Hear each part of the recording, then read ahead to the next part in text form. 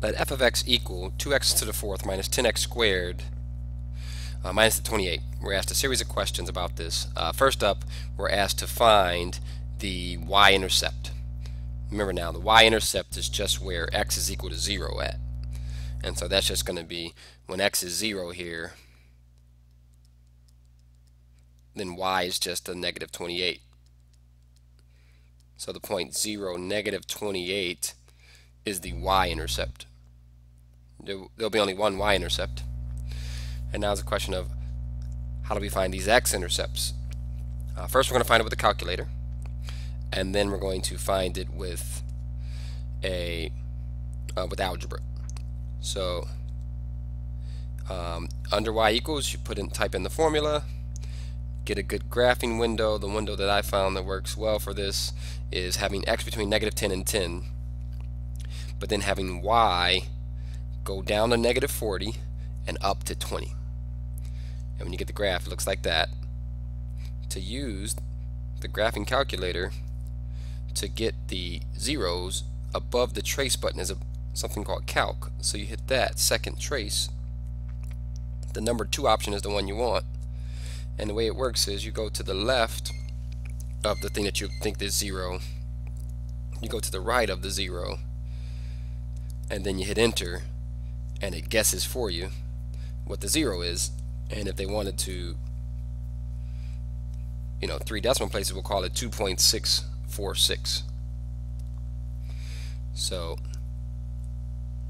2.6460 is one of them. This graph is symmetric with respect to the y-axis. The opposite is the other guy.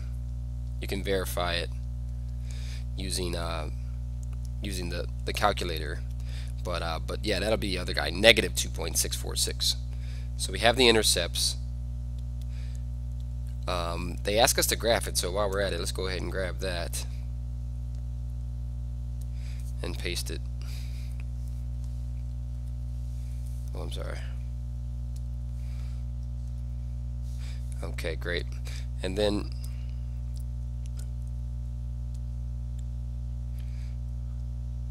here's what the graph will look like. And then that helps us to answer the end behavior question. They ask us, well, what happens at the left end as x gets very small? That's left end behavior.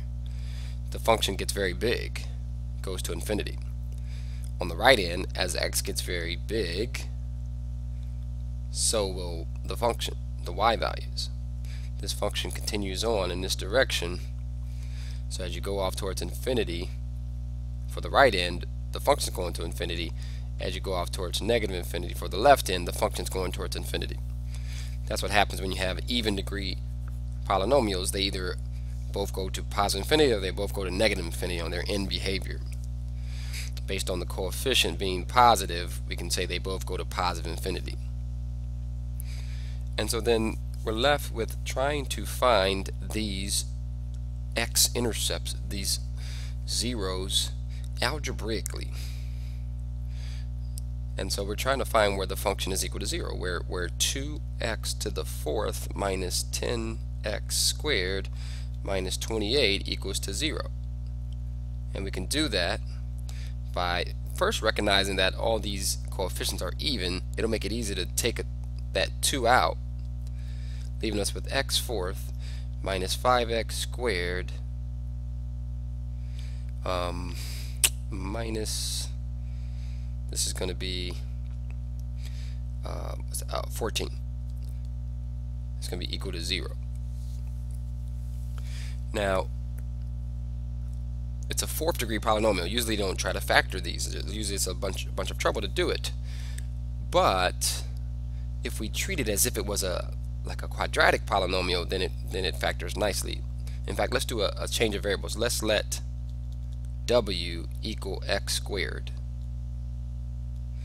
So then we'd have 2 times w squared minus 5w minus 14, and we could factor that to be w minus 7 and w plus 2. And then we can sub back in the fact that w was x squared, and we have the following factoring of that polynomial, x squared minus 7 and x squared plus 2. And if this is going to be equal to 0, we take these guys and separately set them equal to 0. It won't be that 2 is 0. This guy, x squared plus 2, is never 0, because you square something that's positive and you add 2 to it, it's more positive.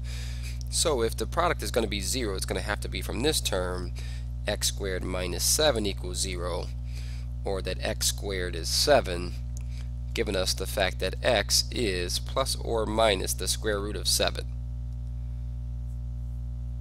And if you throw that into a calculator, you'll find that you get the same values that we had before. If we throw the square root of 7 into a calculator, we should get that same 2.646 rounded to 3 places. Okay, great.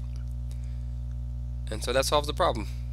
We have found the x-intercept, we found the y-intercept, we graphed it, we know the left end and right end behavior, we even can find those x-intercepts algebraically. Okay, great.